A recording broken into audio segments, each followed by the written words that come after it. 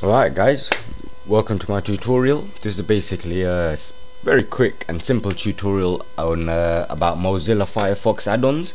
I'm sure most of you will know what Mozilla Firefox is if you're watching this video, but if you don't, it's basically an open source browser which allows a lot of plugins and things like that to be to be used to make your browsing easier, web development easier. It could be used for a wide range of things.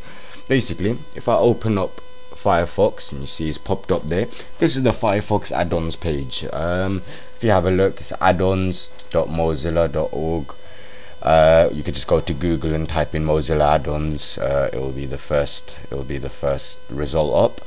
Basically, add-ons are great. I'm going to show you a few of the ones that I've got. Basically, one that I have which I find very useful is this. It's called Tab Mix Plus. If I go into the options of that, I'll show you what that is. It basically allows you to add small functions and things to the tabs along the top of your Firefox page. You see here these tabs.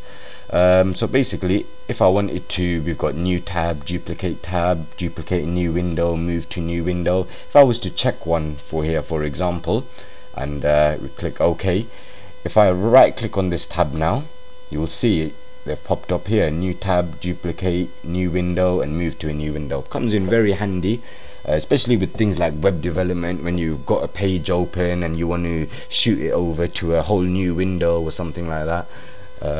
Makes it so much easier, makes it quick, and that's it. That's another cool feature. Another cool feature which TabMix has is that if I wanted to duplicate this window, instead of if I wanted to duplicate this tab into another tab, I would just double click on it and you see that another tab will duplicate with the same web address which was in the previous one. This will happen with anything, even session based tabs. So it's pretty cool. Like I said, TabMix Plus, definitely an add-on to have.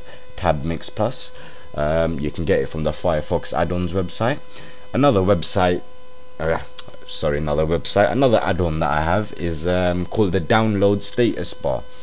If we go to my add-ons, you show you that it says the download status bar here. View and manage downloads from a tidy status bar. This is very cool.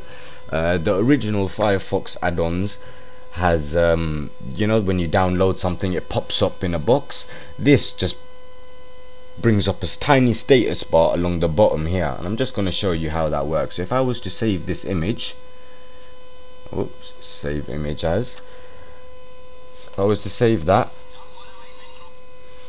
there it is, and we save it to desktop, you see it's popped up here, downloads 1 PNG, and that's saved that to desktop. It saves the box coming up, but it's much more handy to have, and you see it just disappears. If you middle click on it, it will disappear and the download status bar will go. That's basically two add-ons that I think are really cool. I'm going to walk you through a few more in a minute, but if you continue browsing my videos or visit our website, you'll find a lot more tutorials and a lot more things that can help. Alright, thanks a lot.